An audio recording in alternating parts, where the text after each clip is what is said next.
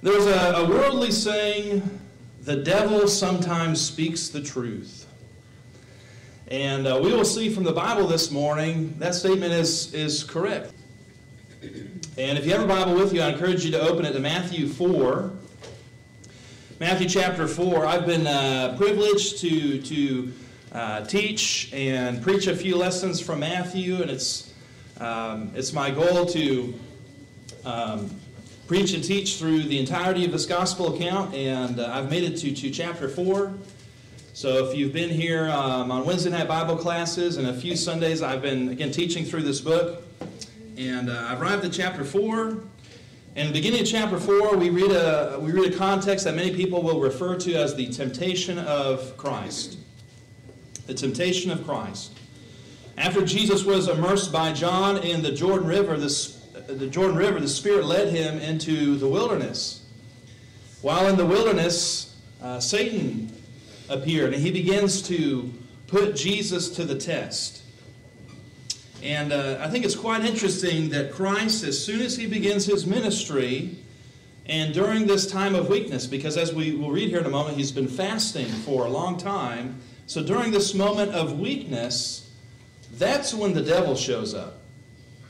Right? That is when Satan begins to tempt Christ. And I think, that in of itself is a lesson we can learn, when we're feeling strong in the faith and everything seems to be going well in our lives. Usually that's not when we're going to face temptations from the world and from the wicked spiritual forces in the world. It's usually when we're at a low point in our life and we're not feeling so great. That's when Satan's going to show up to test us. We can learn from Jesus' example so that we can overcome Satan when he rears his ugly head in our lives. And so this morning we're going to review the 3 temptations of Christ and see what we can learn from them and see how he responded so that we can follow his example. So we're going to review the 3 temptations of Christ, and we start with the first one, right? The first temptation. So again, if you'd like to follow along, we're in Matthew chapter 4. Matthew chapter 4, and I'm going to be reading from the King James Version as I typically do. Matthew chapter 4, verse 1.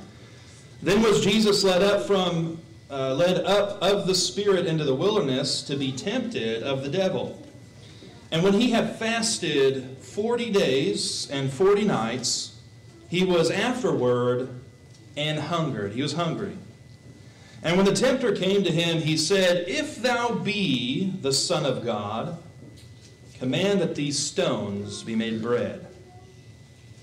But he answered and said, It is written, Man shall not live by bread alone, but by every word that proceedeth out of the mouth of God. All right, so here's the first temptation. Here Jesus was tempted to satisfy his physical desires. And of course, a natural desire we all have, that of hunger. And notice the period. It says he fasted for 40 days. That is possible, by the way. Not too long ago, I forget his name. There's a guy who does magic tricks. He's like a magician. But he also just does like extreme stunts. And he actually did fast for 40 days recently. So this is physically possible. Some people think, oh, that's not possible, right? It is possible, right, given the right conditions. You can fast for 40 days. But the number 40 is worth noting. In the Bible, sometimes numbers have a significance beyond just the number. And if you look at references to the number 40 in the Bible, it indicates a time of trial, a time of testing. The flood waters rose for a period, the flood waters of Noah's day, rose for a period of 40 days. Israel was in the desert for 40 years. Moses was on Mount Sinai 40 days and 40 nights. When Jonah preached to the people of Nineveh, they were given 40 days to repent. And in the text in Jonah, it says, Jonah began to enter into the cities a day's journey. He cried and said, Yet 40 days, and Nineveh shall be overthrown. Jonah 3, verse 4. So in the Bible, sometimes the number 40 just means 40. I mean, that's it. But oftentimes, again, it carries this significance of a period of trial, a period of testing. And I would say we see that significance here, right? Because Jesus he's literally being tested, right? He's being tempted by Satan. And so we're told that Jesus fasted 40 days and 40 nights. And not only does this signify a period of trial, but I believe it's also meant to parallel what Moses did, right? Because if you read the book of Exodus, when Moses went up on Mount Sinai to receive the law, it tells us he also fasted for 40 days and 40 nights. And so again, there's I think purposely a parallel that's meant to be drawn between Moses and Christ, that we ought to view the start of Jesus' ministry, because that's what's going on here. The end of chapter 3, he's baptized. The Spirit descends on him. The Father says, "This is my beloved Son." That's the beginning of his ministry. And so as soon as he begins his ministry, now we read about him being tempted. And so we ought to view the start of Jesus' ministry with as much significance as Moses receiving the law on Mount Sinai. Just as Moses was the, if I could use the term, central or main prophet and lawgiver for the people of Israel during the Old Testament, Jesus is that for us. Jesus is our prophet. He is our most important prophet and lawgiver today regarding the New Testament. He fasted 40 days. And if you look at the text and read it carefully, it says, afterward, he was hungry. Right? That might seem kind of odd, right? We're, a few hours away from lunchtime, and you might say, I'm already starting to get hungry. Right? That should strike you as a little odd, right? You read this, he fasted 40 days, and then it says, afterward, he was hungry. Someone might, wonder why it reads that way. And again, given this context, I do not believe this is talking about normal hunger, right? You missed a meal or two and your stomach might be growling and, you might be hungry. In this context, it's describing an extreme hunger someone experiences when they're starving. And we, I think, have a tendency to speak in hyperboles or speak in extremes, right? We might miss breakfast and say, well, I'm starving, right? If you look up the word starving, it literally means like you're on the verge of death because you haven't eaten in that much time. So this is describing the hunger of someone who is starving. And I was listening to one preacher talk about this, and he said probably the closest comparison we could make is like if you were swimming and you held your breath and you went under the water and you're under there long enough where you start to feel that painful urge where you need to get out and breathe, right? And he says this is the kind of hunger that Jesus was experiencing at this time, right? He's fasting for 40 days. And once your body depletes all its fat, once it depletes all its extra reserves of energy, your body will begin to digest other tissues like muscle and organs. And when a person reaches that state of starvation, they will experience hunger pains. And in this sense, Jesus became hungry, right? He became hungry with all capitals. And so think about this first temptation. And it seems harmless, doesn't it? He hasn't eaten for 40 days, and here the devil says, okay, turn these stones into bread. And again, it seems harmless, and I've spent a long time often wondering, why would it be wrong for Jesus to do that? Right? Because he obviously needed some food, right? If you went without food for 40 days, do you think you'd want some food? And I've often wondered, why would that be wrong? In fact, when you read through the gospel accounts, there are times people needed food. And what did Jesus do? He performed a miracle and gave them food, right? He took a couple fish, he took some loaves of bread, and through a miracle, he's able to multiply that and feed thousands of people. And so Jesus performed miracles to feed people. Why would it be wrong for him to do that for himself? Again, obviously he needed some food, right? Well, consider the context. Let's briefly back up to chapter 3, Let's look at the last verse in chapter 3, verse 17. Again, Jesus had just been baptized, right? He was immersed by John in the Jordan River. Verse 16, we read about the Spirit descending on Christ. Then verse 17, chapter 3, verse 17, says, "Lo, a voice from heaven saying, 'This is my beloved Son, in whom I am well pleased.'" All right, now immediately Jesus goes into the wilderness. The devil comes onto the scene. And what is the first thing the devil says? Going to chapter 4, verse 3, "If thou be the Son of God." Right? So do you see how that flows in the context?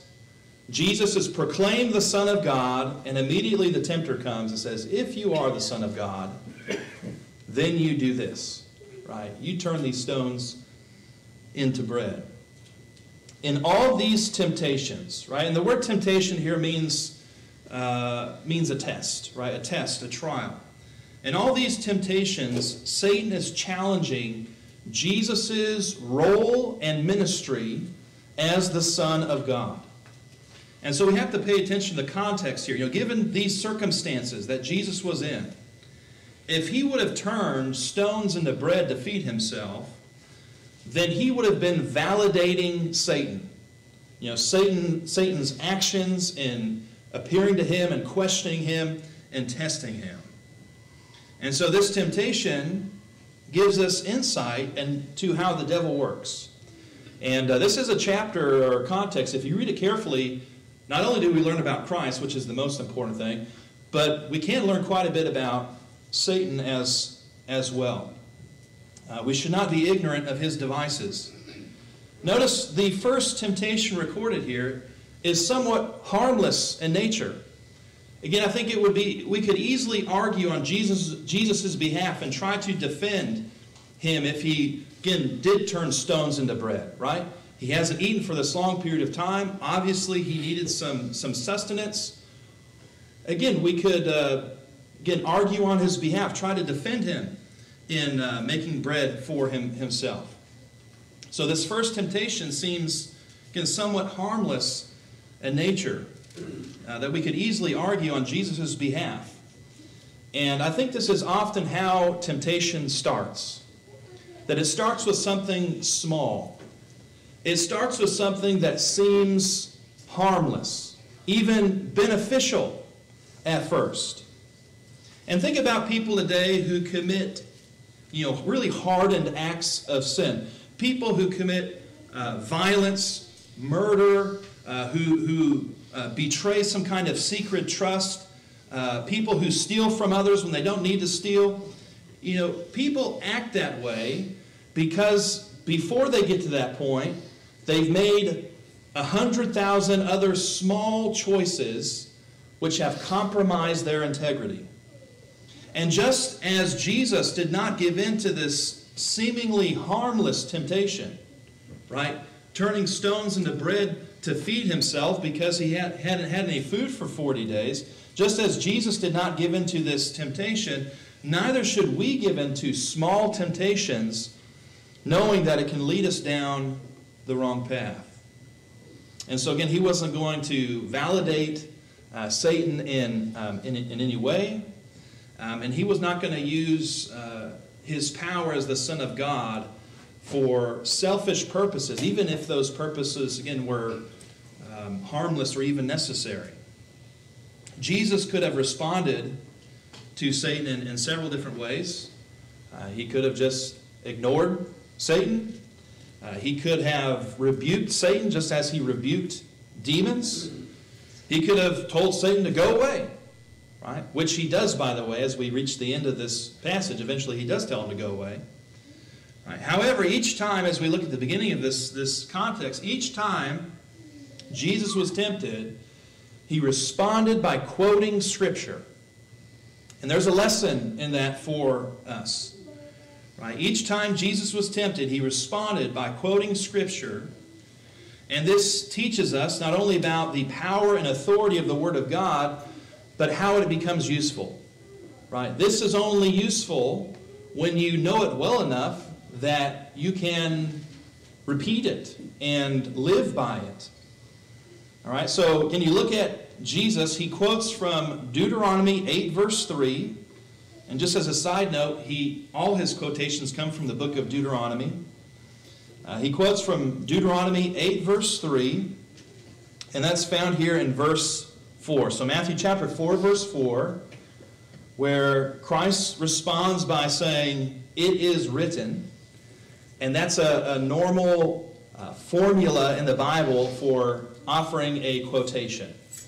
And we'll see that in the context. So he says, "It is written," meaning he's going to now quote something. He says, "It is written, man shall not live by bread alone, but by every word that proceedeth out of the mouth of God." Right? And so now he's quoting. He's quoting Scripture. Again, that comes from Deuteronomy 8, verse 3. So not only did Jesus refuse to validate Satan in any way, but in experiencing this extreme level of hunger, he can sympathize with the poor and downtrodden throughout the world. The King of Kings and Lord of Lords knows what it feels like to be so hungry that he's actually nearing death. No person can accuse Jesus of not sympathizing with humanity.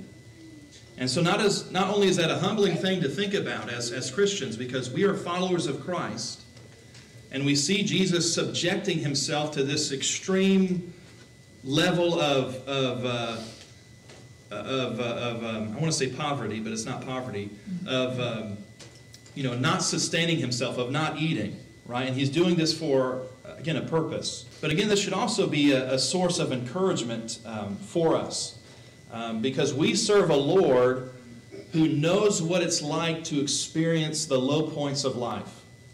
And he can understand and relate to us in everything that we go through. Whether we're doing well for ourselves and we never worry about food, or someone who's not doing so well, doesn't have so much money, doesn't have so much food. Jesus can relate to us all.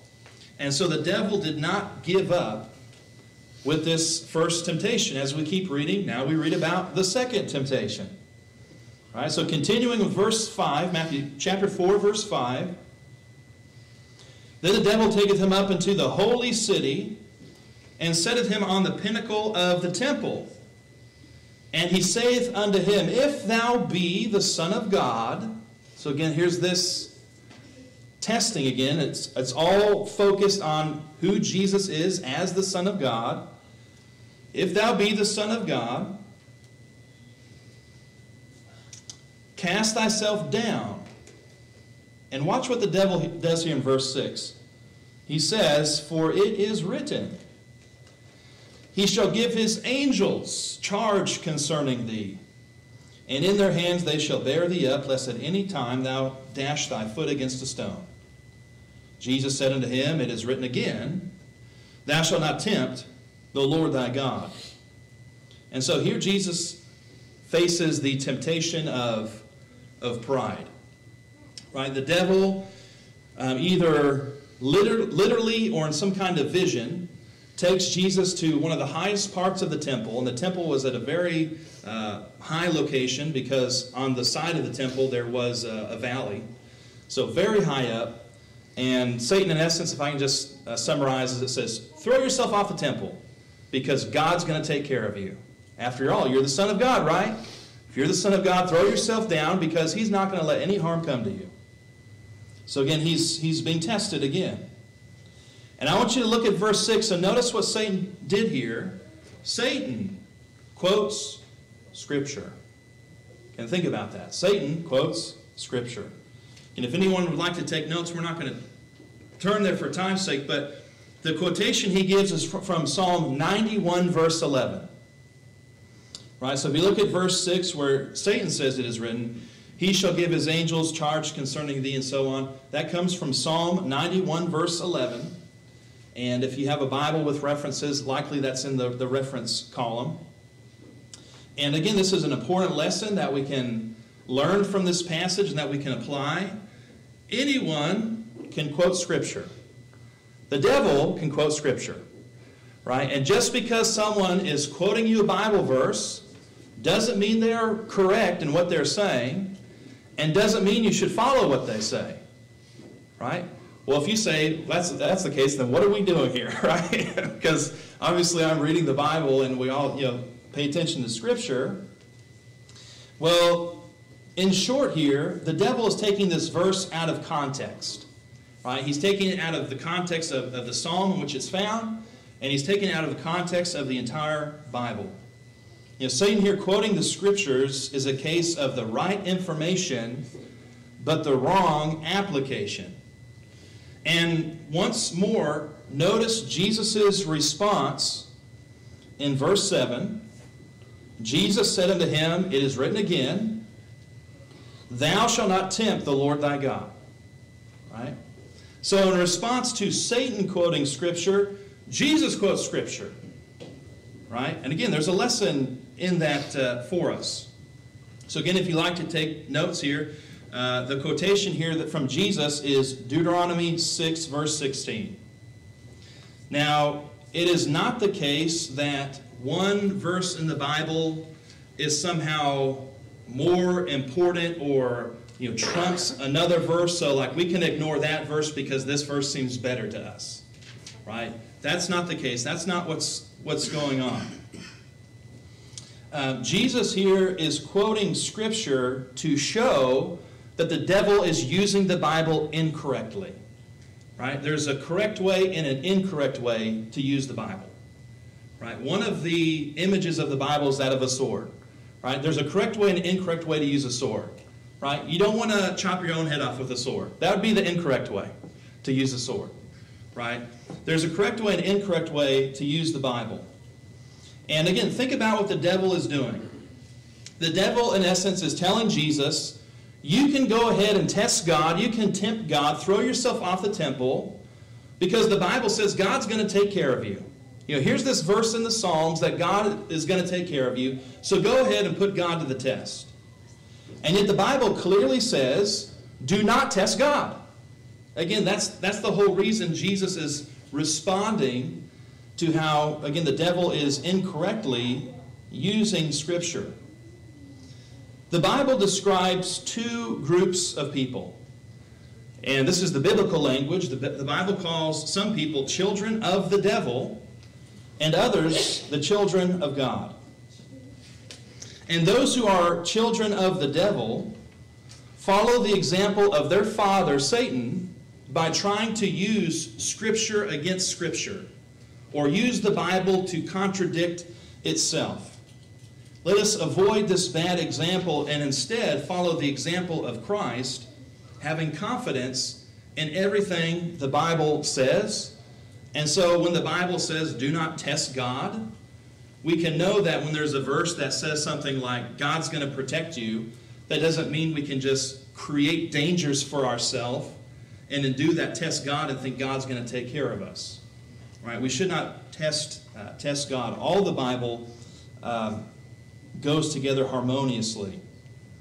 So again, Jesus quotes Scripture, and once again, he overcomes Satan. Again, Satan is persistent, and he doesn't give up. And now we read about the third and final temptation at this time.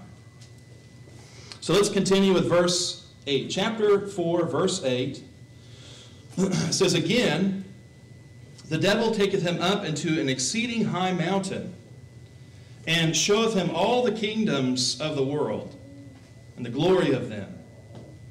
And saith unto him, all these things will I give thee, if thou wilt fall down and worship me. Then saith Jesus unto him, get thee hence, Satan. And that's the King James. Newer translation, he just says, go away. Right? So here finally Jesus does say, go away. Right?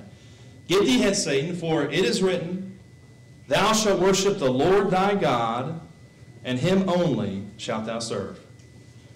Then the devil leaveth him, and behold, angels came and ministered unto him. So here's the final temptation at this point in time. And this is the temptation to seize power. To seize power and glory for oneself. Now I'd like to point out how Satan is described here. Again, we can learn some things about Satan, which is, I think, important. Right? We should know who our enemy is. If we quickly go back to verse 3, according to verse 3, what is Satan called here? The tempter, right? And when the tempter came to him. Now, this isn't necessarily a name, but even proper names, what a person is called in Scripture is important because it often signifies who they are, what they do. And really, none of these things are names. The devil, Satan, these are all really descriptions. And I took the time to look up the term tempter there in verse 3. And this word can signify testing someone with hostile intention. Right? Testing someone with hostile intention. That is who the devil is. That is who how he operates, and that's what he's doing here. Right? We can test people, we can test things for good reasons, but that's not what he's doing. He is testing Jesus because he is hostile to him. And he is hostile towards those who are going to follow Jesus Christ. And what a person is called in Scripture is often important, even a proper name, like Jacob. Right? If you go back and read the Old Testament, the name Jacob has significance. And there's a reason his name was changed from Jacob to Israel. Right? Names have significance. And if you look at, again, what he's called the devil. And if you look up the Greek term, it's diabolos. And that's where we get words like diabolical, right? So not a good word, right? He's called the devil. He's called diabolos, which means a false accuser. He's also called Satan, which comes from Hebrew. Satan or Satan means an adversary. So again, the text is describing who this entity is, right? And Satan is not just a metaphor, right? The Bible teaches there is a spiritual world, a spiritual realm where there are beings that are created beings that are under the authority of God. And there's all kinds of different names. There's angels, there's cherubim, there's demons. Satan would be one of them. And so, again, this is who he is. This is how he acts towards Christ, how he acts towards humanity. He is someone who is going to test us because he is adversarial to us. He is hostile to us. And he is a false accuser. Right? He is someone who speaks lies, often contradicting and misleading people, not giving the full picture. Right? Just as he would quote from Psalm here, trying to mislead Jesus. Same thing he did with Eve, right? Calling into question God's words back in the book of Genesis. And so he tempted Jesus by offering him all the kingdoms of the world. So again, I mentioned before when he was taken up to the pinnacle of the temple, that could be like a prophetic vision. And I think this is the case here when we look at this final temptation. If you look at verse 8, it says, "The devil taketh him up into an exceeding high mountain and showeth him all the kingdoms of the world." And as far as I know, there's no mountain high enough in the Bible lands where you could see all the kingdoms of the world. So again, this is likely like a vision that Jesus was shown. So here's the temptation that Christ could have worldly authority. He could be the king of it all, right? Have power over it all, have the riches of it all. And Jesus did not give in to this temptation. He did not abandon the heavenly kingdom for an earthly kingdom. And neither should we. Later on as we read in Matthew chapter 6, Jesus says, "Seek ye first the kingdom of God and his righteousness." Matthew 6, verse 33. That's what Jesus preached, and that's also what he practiced. Right? He was not going to seek something other than the kingdom of God. Now, again, I want you to notice here something regarding Satan, which is significant. Look at verse 9. And I think it's good to dwell on these details because the Bible doesn't speak a whole lot about Satan. Right? And so when we have these passages which are kind of dense with information about him, we should really take the time to learn about who he is and how he operates. So look at verse 9. He saith unto him, "All these things will I give thee." All these kingdoms will I give to you, Jesus. Verse 9, he says, "If." Right? So here's the conditional promise he offers. "If thou wilt fall down and worship me." So again, this provides us some insight into the devil, who he is, his character, what he desires. He desires worship. Again, think about that. That's significant. He desires worship. Not only does he want Christ to bow before him and be submissive to him, but he wants that from everybody. And if he wants that from Christ, he's going to want that from you. He desires worship. Every functional, healthy adult worships someone or something. Right? If you take the time to look at the word worship, it's the same root word as the word worth or worthy. So whatever you think has value, whatever you think has worth, and that's where you put your time and energy. That is something you, in essence, worship. Right? And every person operates that way. There's very few people who are genuinely nihilistic, thinking that nothing matters, there's no meaning to anything. There's very few people who actually live that way, because you can. And I have a book about philosophy. It's really interesting, and it talks about nihilism, and it actually speaks about those who are truly dedicated to nihilistic beliefs, which is the idea like nothing matters, nothing means, there's no meaning to anything. People who truly believe that go crazy. They literally go insane. Because again, you can't function that way. You can't get up in the morning and make yourself breakfast and take that and digest it and do all that thinking there's no purpose or no meaning to anything, right? You have to believe in some kind of baseline meaning in life. Otherwise, you're going to literally go crazy. Everyone who gets up and lives what we might call a normal life, get out of bed, go to work, do things, interact with people, everyone believes in something. There is no such thing as a no belief system, right? Again, unless the few people who believe that who go crazy. And some people believe in a particular philosophy or religion like us, or a set of principles, or a worldview. There's all kinds of names for it, but everyone has some kind of belief system, right? Everyone has some kind of belief system. And the Bible teaches us that Satan is behind worldly belief systems, manipulating people and tempting them to believe in lies instead of believing the truth. And I mentioned before, the Bible talks about those who are children of Satan and those who are children of God. And here in 1 John 5:19 it says, "We know that we are of God, and the whole world lies under the sway of the wicked one." Right? 1 John 5:19. The world here, meaning those who are outside of Christ, those who are outside of the gospel. Again, they're under the sway, they're under the influence of the devil. And may this serve as a reminder that as followers of Christ, our values are separate and distinct from other belief systems, right? From atheism and postmodernism and other Eastern religions like Buddhism and stuff like that. Our beliefs are different from all those things. If Satan is bold enough to ask Jesus to worship him, be assured he wants the same thing from you. And mark my words, I'm not talking about someone who goes and joins like the Church of Satan, right? Or some kind of like crazy pagan cult or something like that. Those do exist in the world, but that's not what I'm talking about. People glorify the devil by simply continually rejecting Christ, right? Rejecting the truth, rejecting the gospel system, the gospel message. And again, one more quote from 1 John.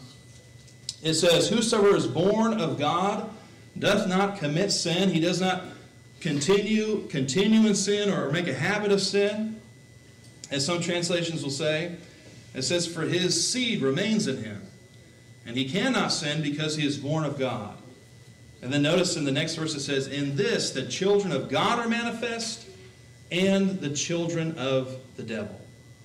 And the thought continues. So again, those who are children of God, the seed of God remains in us. The seed of God referring to the Word of God.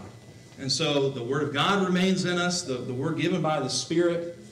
And we are not people who just continue in sin unashamed, unabashedly.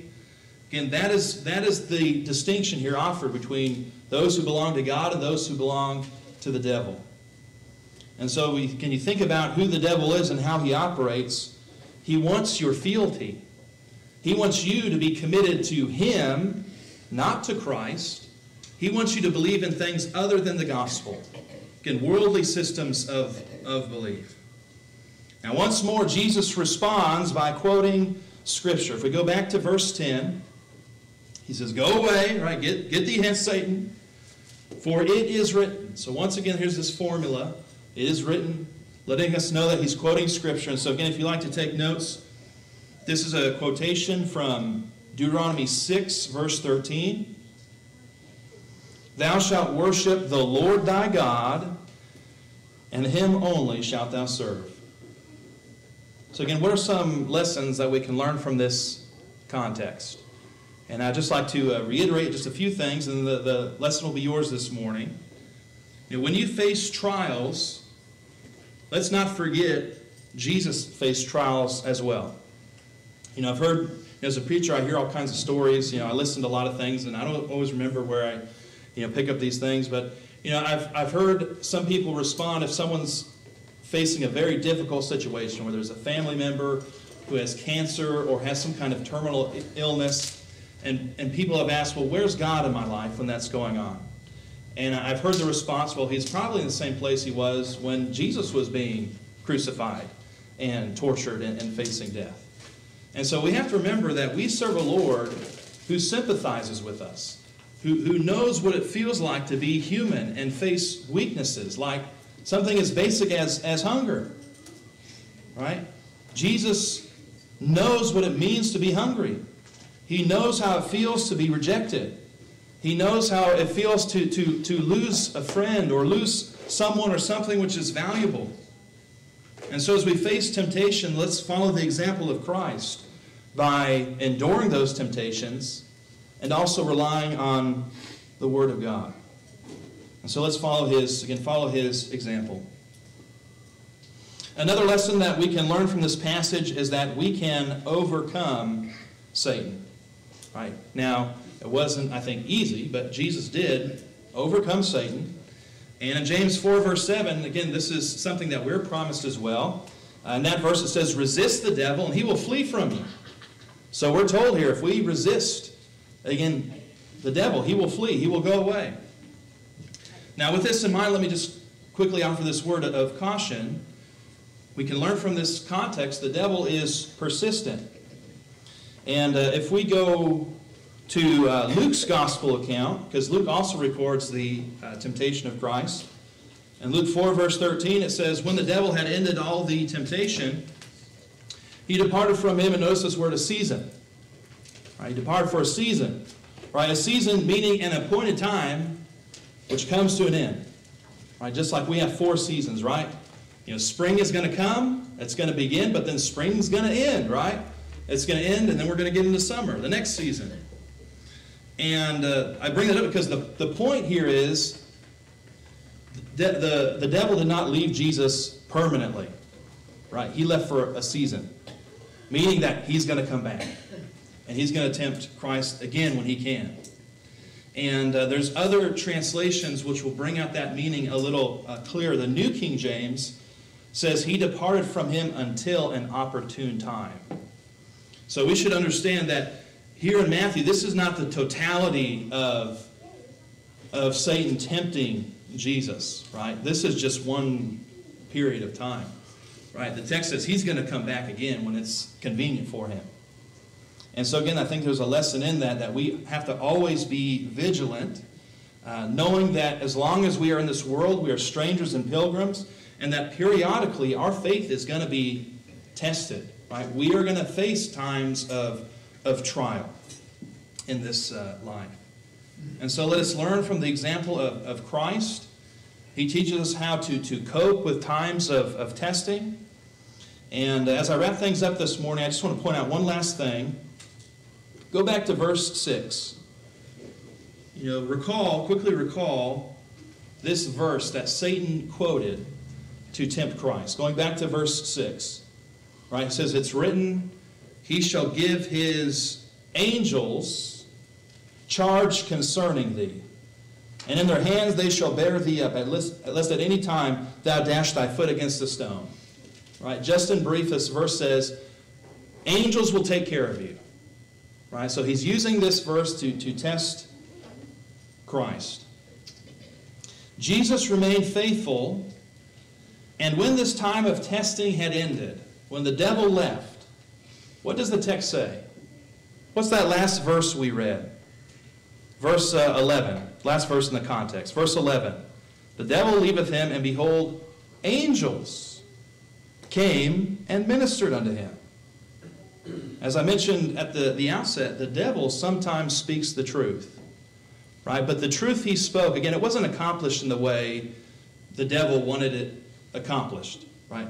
God's promises are received through faith.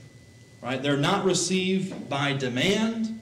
They're not received through trying to manipulate God and mess around with the Scriptures in a manipulative way. Christ remained faithful. He endured difficult times. And then, when again, it was the proper time, he received that promise. Right? The promise of receiving the aid of angels. And so may we endeavor to follow the example of Christ when we feel like we're going through times of testing. Let us continually trust in God, trust in His Word, and know that God is faithful to His promises, but God is going to accomplish His promises through faith and through His own schedule, His own proper time. And so again, we have this great example in Christ in overcoming Satan and overcoming temptations, remaining faithful and in the end receiving the blessings and promises of God.